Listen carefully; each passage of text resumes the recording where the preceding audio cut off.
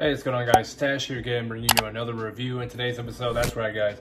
I'm bringing you another energy drink, and it's going to be from the series Dragonballz energy drink, Warrior Power flavor, guys. Yeah, we did one of these before. I think it's the one with Goku on it. It was like Spirit Bomb, so it's been like how many years for that one. So I just knew when I walked across one of the retail shops that I went to, I saw this one. I picked up another few drinks as well, so actually gonna have some more drink reviews coming up in the future. But I'm just starting with this one. But yeah, this crossed my eye when I saw this one. I was like, oh, I gotta pick this one up because it was in the same category as the Goku Spirit Bomb drink. So yeah, it's 12 fluid ounces. It's 160 calories per container. 0 fat, 0 saturated fat, trans fat, zero cholesterol, 160 milligrams of sodium. Total carbohydrates 42 grams. Dietary fiber 0 grams.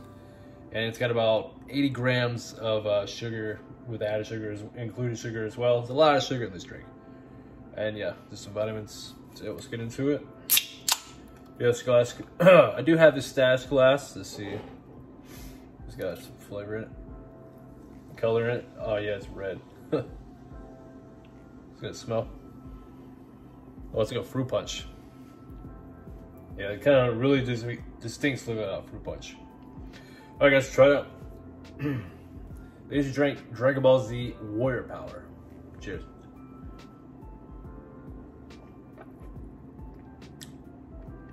Oh, that's really tasty. It's very sugary. And there's also a 100 milligrams of caffeine in this container as well. But it's not bad, it's really delicious. It's just like really sugary. It's not something you get all the time, but it's a flavor on it. It really pretty much reminds me of like a more energized Hawaiian punch. So I don't get a lot of fruit punch often anymore. You know, it's like a kid drink. You know, it's Dragonballz. Definitely catered to that audience. But for me, it's something I wouldn't be drinking like sugary drinks all the time like this. This is like a good treat every once in a while. So it's not bad to taste. I like the gimmick. It's about $4 for the can.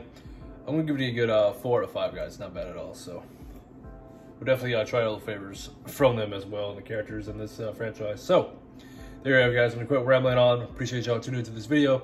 If you enjoyed this video, please like, share, subscribe. Be sure to check out my social media down in the description down below, guys. And be sure to hit that notification bell. Stay tuned all future videos. Until next time, guys, this is Stats on the out saying peace.